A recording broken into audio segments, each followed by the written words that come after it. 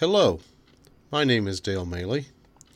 Today in this short video, I'm going to explain one method how to make some 135 degree wood molding.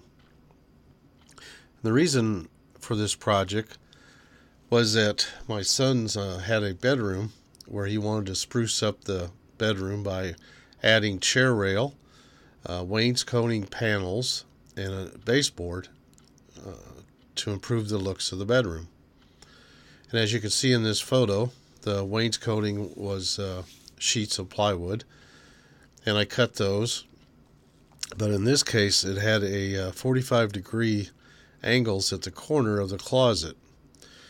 And I needed 2 strips of vertical molding to cover where the 2 sawn edges of the wainscoting panels met, and be 135 degrees. So I went to the big box stores and found out they don't sell any 135 degree moldings. In fact, at one of the stores, they told me, they said, well, you get to make your own. So that's what I did. On this project, I quickly realized that I was going to need to make a mold or a fixture such that I could put 2 sawn pieces of wood on it and then glue them together at the proper angle. So the green piece here is my mold or fixture, and I made that from a scrap piece of 2x4. So while I was at the lumberyard looking for the molding that they didn't make, I went ahead and I bought a piece of molding that was 1.25 by 1.25 9-degree molding.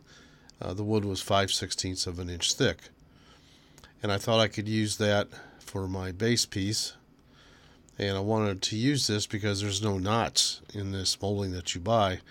If you make the molding from scratch from hard or wood, you're going to probably end up with some knots, and there's always issues with the knots bleeding through any type of paint you put on. So it's just a lot simpler and cheaper to buy a piece of molding you can modify for your need.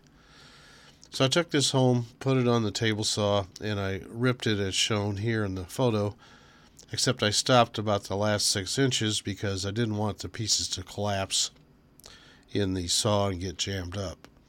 So I stopped with 6 inches left, took the piece, and then I sawed that last 6 inches off using a radial arm saw.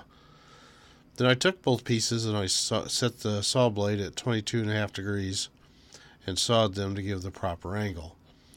So if it's a 135 degree joint, you divide that by 2. Each piece has to be 67.5 degrees, but you can't set the table saw at that. You have to set it at 90 minus 67.5, which is 22.5 degrees. Now the next step was to glue and clamp up the 2 pieces to make the molding that I needed. However, if I just glued the 2 pieces up and set them on the fixture piece, the glue would probably stick everything together and really create a problem. So what I've learned is I use some clear saran wrap, and I wrap the fixture or the molding piece completely with that saran wrap. That keeps the glue from sticking to it. Then I glued my 2 pieces on. I used a combination of string and plastic black clamps that you see here, whatever works for you, to clamp that up and then let it dry. Now in these photographs, you can see what my finished piece looked like after it had dried and I removed it from the fixture. And the top one there shows the top view of the 135 degree angle.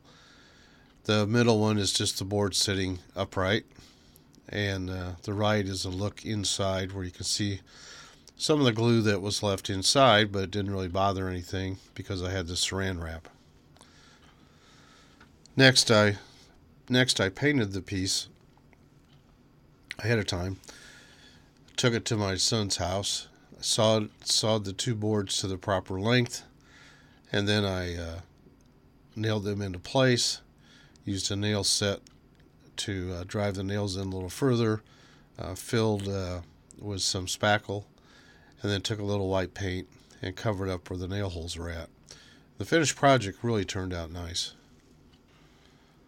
So in summary, this short video explains how you can make pieces of 135-degree wood moldings. I hope you enjoyed the video. Hope it helps on your projects, and please subscribe.